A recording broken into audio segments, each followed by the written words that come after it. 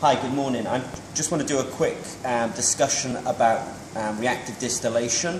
Maybe we'll also include some conversation about reflux, distillation, Dean Stark type processes on the CPA 202 reaction calorimeter. So first thing to say is, what are we looking at? So we've got the CPA 202 obviously. Inside the reactor we have technical ethanol. Here you can see the technical grade ethanol being stirred and refluxed. And what we're actually doing at the moment is we started off with I'm going to say jacket temperature, but I'm also going to use the term isoparabolic temperature. And what I mean by that is we're controlling the external temperature. We're not controlling this reactor on the internal temperature or the isothermal temperature. So we're keeping the plate, initially was at 65, and now we're raising the plate to about 85, and we're scanning the temperature up. It's really important to note that, because actually this calorimeter can give you true calorimetric data even when it's scanning temperature. So in real time we're going to get real enthalpy type data off this calorimeter. So at the moment in here we have a reactor. I'm just going to go over there and get a reactor to show you what I actually mean by that. So in here we have the reactor. Its base is being held at 65 and we're raising it to 85, which will initiate the distillation. I also have my colleague Holger who's going to correct me on certain things. I think we should make a distinguish between the inner base and what you point out was the outer base housing. Okay, excellent. Okay, so the outer base housing is heated from outside, from the surrounding liquid, while the inner base is heated by using the Peltier element, pumping heat from outside to inside. Excellent. Okay, thank you. So the sort of major elements that we have on here is we have a reactor that we're really using as a plate in a reactive distillation column. And what we have, I'll put this down, then we have some, so just stay focused on this, I'm just going to grab something from over here.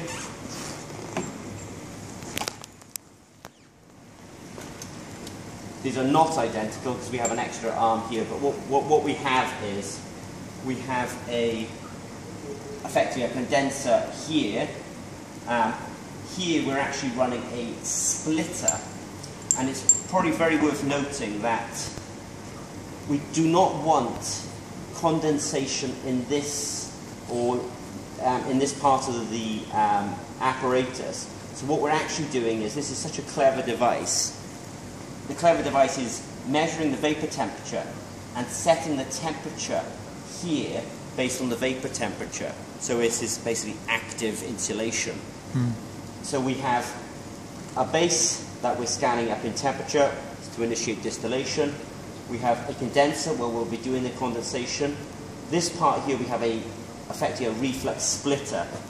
And so what's happening, what is able to happen is we're able to collect effectively the condensate.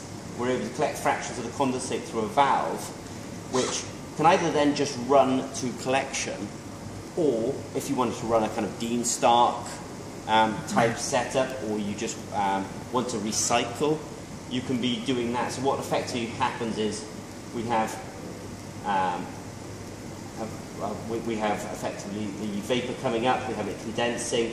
We're then able to open and close a valve on a duty cycle. You're either then able to just collect that, or you can recycle it. And we have a input on the pump. The pump can be set to a frequency. I'm going to use the word dumb. The pump isn't dumb, but I'm going to say it can be used in a dumb fashion, that you can actually just set it to a low frequency to basically pass the contents then back into the reactor. And as I say that, I mean that's effectively a Dean Stark. It's very good for azeotropic type situations.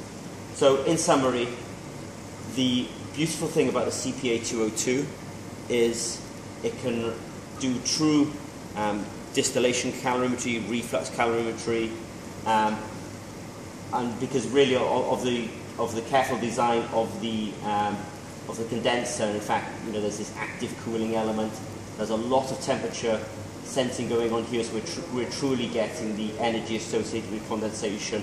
And if you actually then want to split and collect, we have a valve which will then allow you to divert some of the condensate either to collection or to the pump, and we can recycle it back into the reactor.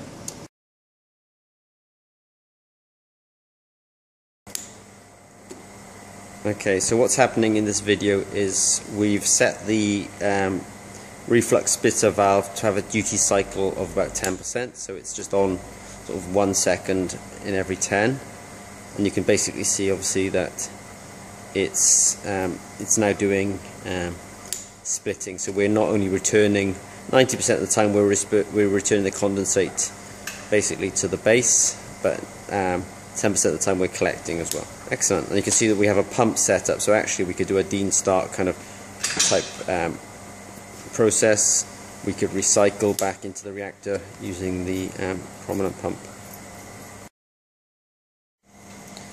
We also wanted to say that if the vapor is coming out too hot for you, in our example it's not, but there's also worth knowing that there's a smaller condenser that you can put into the kind of circulating water loop, or the circulating water for the condenser, and so you can actually have another condenser attached to the side of the instrument so that you can sort of cool the vapor before you collect it as well. Okay, so that's just a nice little accessory.